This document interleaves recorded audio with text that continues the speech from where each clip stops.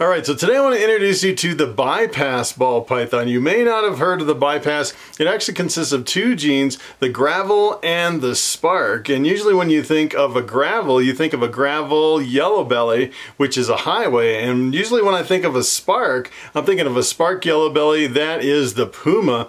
And if you actually mix the spark with the gravel, you get the bypass, kind of bypassing the yellow belly. And one of the advantages of bypassing the yellow belly is if you actually breed two yellow bellies together, you get an all-white snake, and that all-white snake will mask all the other genes that are in the combination, so it's a little bit more difficult to work with. The bypass is kind of tricky to actually work with too, because it can be really variable in the visual appearance from one bypass to another. So today I'm going to jump over the internet and I want to show you the potential of the bypass, how to make it, and some of the limitations and confusion surrounding the bypass ball python.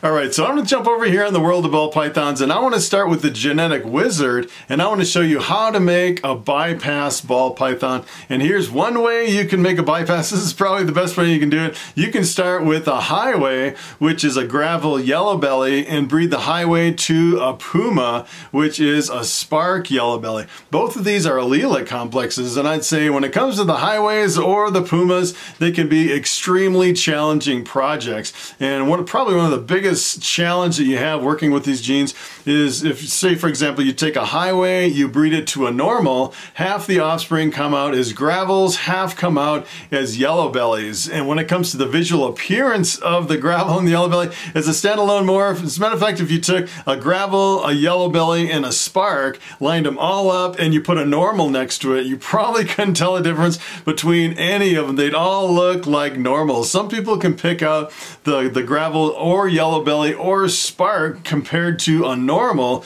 but a lot of times even the experts can't tell the difference. As a matter of fact, if you go over to Morphmarket and start looking for gravels, a lot of them will be listed as a gravel / yellow belly because they look almost exactly the same, and you really can't tell them apart unless you breed them out to something else. But in this case, starting with two allelic snakes with these both of the allelic complexes of the puma and the highway, you don't get any single genes and you don't get any normals, which is really powerful. This is probably the best combination that you could do with two of these snakes. And these are the results that you would get breeding these together. You would get 25% ivories, which is an all-white snake with black eyes. Pretty awesome. It's the super yellow belly. You get 25% pumas, 25% highways, and 25% of the time you would get a gravel spark, which is the bypass. Pretty much an allelic complex that bypasses the yellow belly, which is pretty awesome. So I wanted to show you kind of the more typical visual appearances of a highway, a puma, an ivory, and a bypass, all four snakes that you'll get out of this pairing.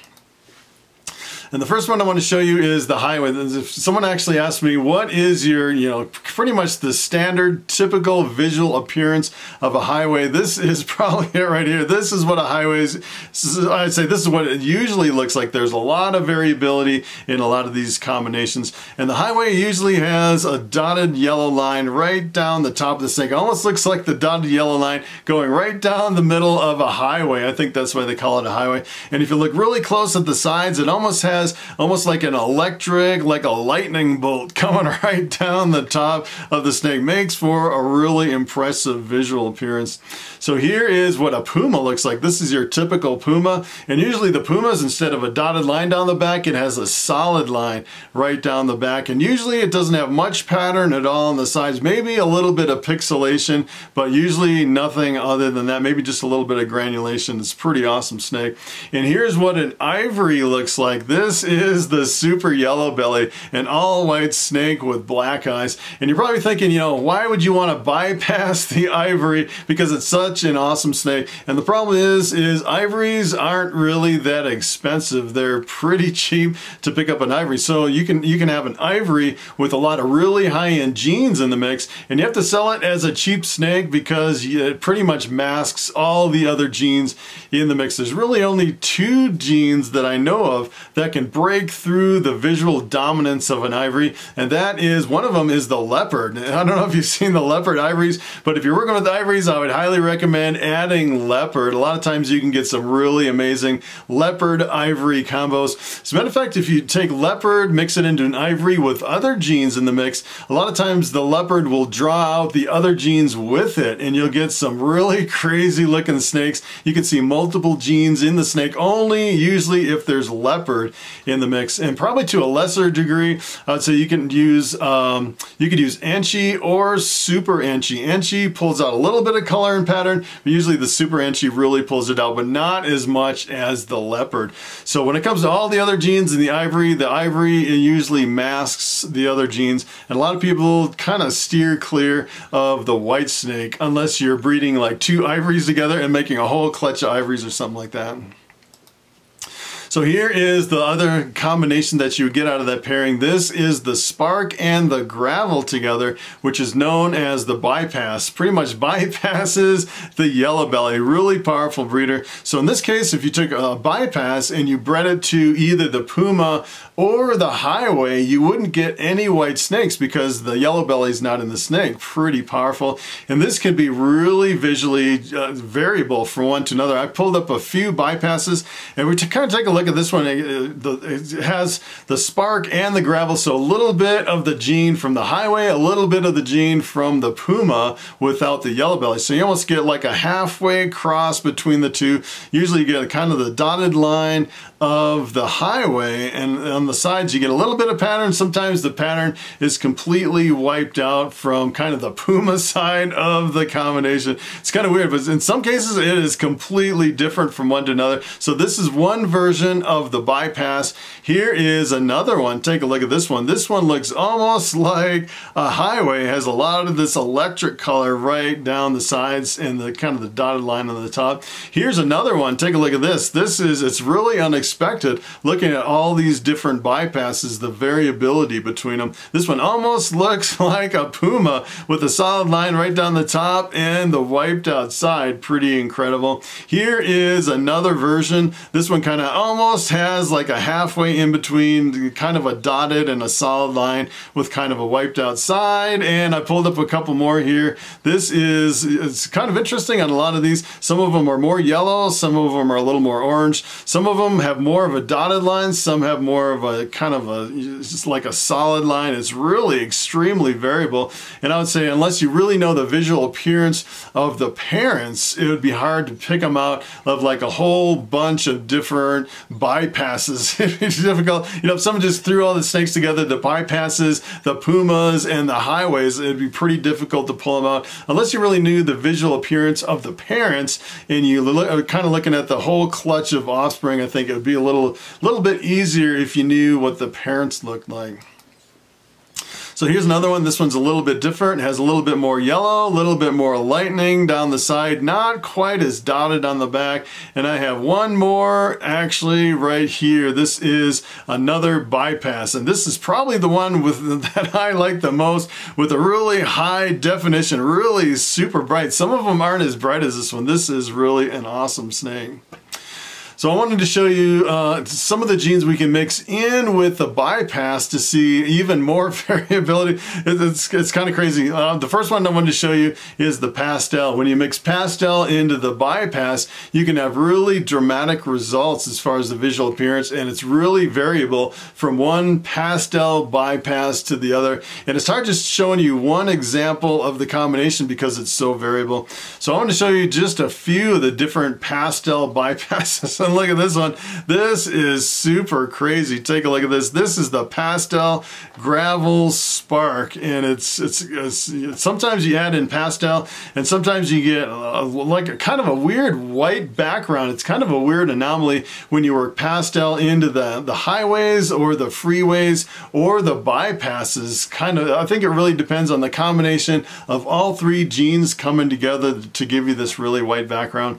And here's another version of the same same exact jeans. This is gonna blow you away. Take a look at this. This is, I can't even believe this is the same. As a matter of fact, I was wondering if some of these were identified wrong. You go down some of these rabbit holes and you see all these snakes with the same jeans, and it's such an amazing difference between some of them. You start guessing. As a matter of fact, if you were breeding this and looking at all the different examples of all the combinations, you'd probably start second guessing yourself, did this really come out of that combination? Pretty amazing that this is the pastel gravel spark. It's almost like, kind of like the Puma version of the bypass with a pastel in the mix. Makes for a really amazing combo. I can't say I've ever seen a snake that looked quite like this out of anything that I've ever seen. Pretty amazing. Here's another version of the pastel bypass. Really crazy, from a white background to a yellow background to a really strong stripe right down the back. Here is a couple more. Take a look at this. This one's kind of like the white background,